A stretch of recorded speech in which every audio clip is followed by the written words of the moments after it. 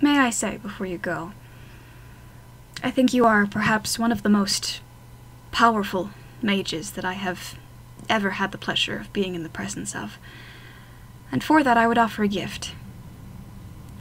I think it has been a long time since anyone has pointed out to you that you're a fool.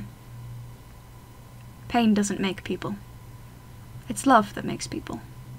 The pain is inconsequential. It's love that saves them, and you would know that, but you have none around you. You said so yourself. You surround yourself with lies and deceptions. And I would wish for you, in the future, to find someone who will mourn you when you are gone. Respectfully.